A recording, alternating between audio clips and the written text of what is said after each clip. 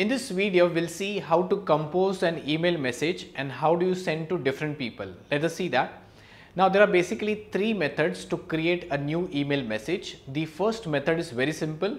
If you click on this home tab and in this new section, if you see there's a new email option. So if I click on this new email option, a new dialog box or you can say a new window opens, which will give you many options to work with. Okay, that is the first method. So I'll just close this. Let me show you the second method. If I keep my cursor on this new email button, I'll get a shortcut for this, that is in brackets Control N. So if I press Control N from my keyboard, the same window opens again. So that's the second method again. So I'll again close this option. The third method is, if you go to this home tab in this new group, new items, if you see there's an email message using and the options are as plain text, rich text and HTML. So we'll see those detail, but right now we'll go for this HTML. So if I click on this place, I'll get this window. Now, why this window appears, why not it comes into the same place? Because in this window, if you see there are many tabs, message, insert, options and so on. So every tab has different options. Let us say for message you have formatting options, cut, copy, paste options, you have inserting signatures, files, etc. If you want to attach some images, some video files, some audio files, or if you want to insert some charts, everything, so you can use this option as insert, and all this area you can utilize. So there are so many options when you compose an email in Outlook, which is not available into your normal Gmail, Yahoo account and so on. Let us see now. If you create a new mail, you get this options as from, to, CC and so on. So first one by default it gives from training.tutorialspoint@gmail.com, because if I click on this from drop down, it says there are two accounts in your Outlook. From which account, on which account behalf you want to send an email. So by default it has selected the first one. If you want, you can choose the second email account also. So right now I'll go for the first account itself. Next, it says whom do you want to send the email. So in the this to box you can type the email. So I'll type any email account at hotmail.com. Okay. If you want, you can add another email account separated by semicolon like this. If you want, you can send email to yourself like this. You can keep on adding different emails in the same line that is separated by semicolon. Similarly, if you want to notify some people, you can keep them into carbon copy, that is CC, and you can keep typing the emails. So what I'll do is, I don't want 3 emails in the to form. I'll just remove some of them and I'll put into this area. So I'll just select, press Ctrl X and I'll press Ctrl V, okay, in this place. So I've got the to field and I've got the CC field.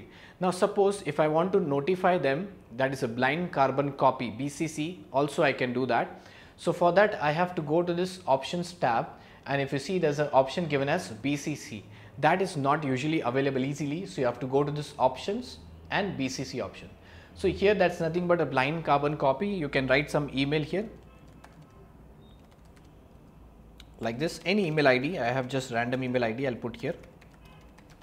Okay, that's a corporategurus365@gmail.com. So whenever the email ID is valid, you will get an underline below that. If the email ID is not valid, you will not get an underline below that. Okay.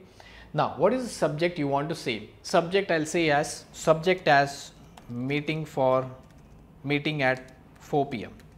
So I'll write here a salutation. Dear all, kindly be available at 4 p.m. Regards, Tutorialspoint admin. So if you want, you can keep on adding some details.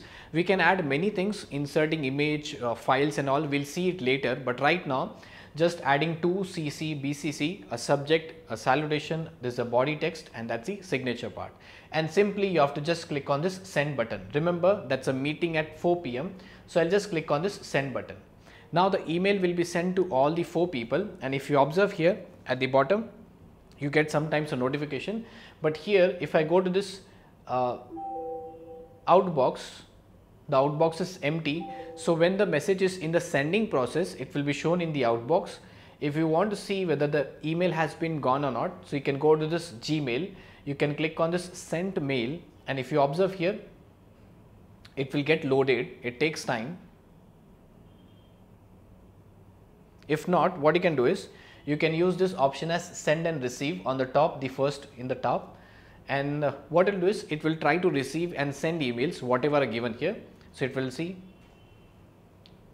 observe here what will happen. So what has happened is I have said a send email which is given here, but it's not visible. The reason is because the by date it is set as oldest to newest. So I'll just click on this newest part, and if you see, I have got the email as pavanlalwani@hotmail and the subject is meeting at 4 p.m. Let us see the body text. That was the exact message which I have typed, and this was for 2CC and BCC. All the email IDs are present here.